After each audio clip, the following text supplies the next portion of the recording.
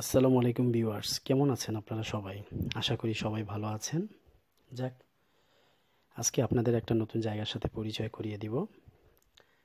আমি বর্তমানে আছি মিলানো শহরের অন্যতম বিখ্যাত বিবলিওটেকা, যেটার নাম বিবলিওটেকা আম্ব্রোজিয়ানা।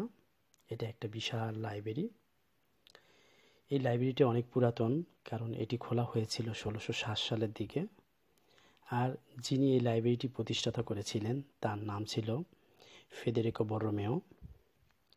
আর তার নাম অনুযায়ী এই লাইব্রেরি যে জাদুঘরটা রয়েছে সেটার নাম সালা ফেদেরিশানা, অর্থাৎ রুম ফেদেরিশানা, ফেদেরিকো বর্রোমেও নাম থেকে। তো যাক, এই লাইব্রেরিটি শুধু ইতালিতে না, সারা ইউরোপে খুবই পরিচিত। কারণ ইউরোপের প্রথম দুই একটি পাবলিক লাইব্রেরির মধ্যে, যেটা অনেক আগে খোলা হয়েছিল, তার মধ্যে একটি হলো এটা।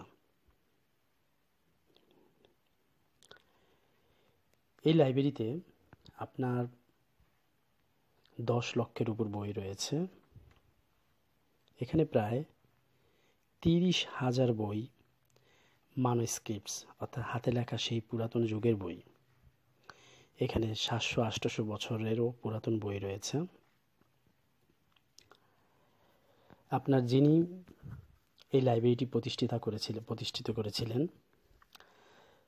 তার উদ্দেশ্য ছিল পৃথিবীর বিভিন্ন জায়গা থেকে বিভিন্ন ধরনের গুরুত্বপূর্ণ বই কালেকশন করা, আর তিনি সফলও হয়েছিলেন। দেখেন কি বিশাল এক লাইব্রেরি।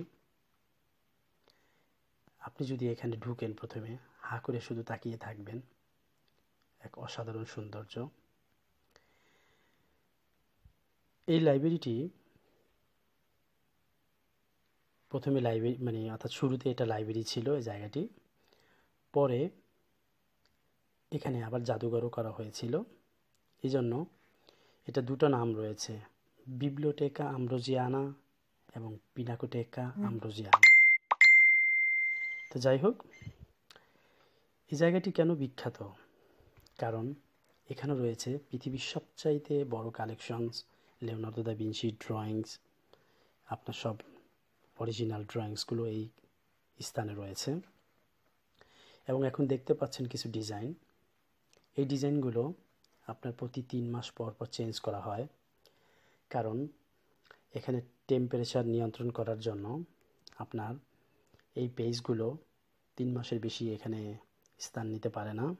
তাই 3 মাস পর পর পেজগুলো চেঞ্জ করে এবং বিভিন্ন টপিকের উপরে এখানে পেজ রাখা হয়। তো এইবার যে পেজগুলো আপনারা দেখতে পাচ্ছেন,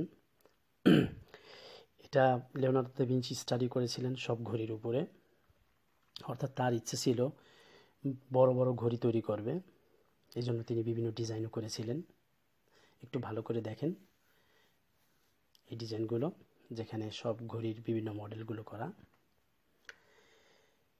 এই রুমটার মধ্যে আপনি আরও একটা জিনিস দেখতে পারবেন, সেটা হলো লিওনার্দো দা ভিঞ্চি অঙ্কন করা একটা ছবি, যেটার নাম ম্যুজিশিয়ান।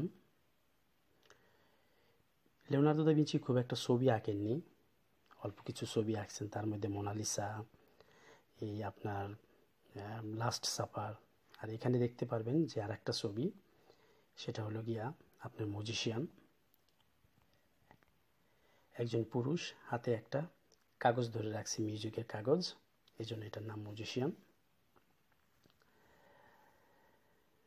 যাক, অসাধারণ সুন্দর একটা জায়গা। যদি আপনাদের সময় থাকে আপনারা এসে ঘুরে যেতে পারেন।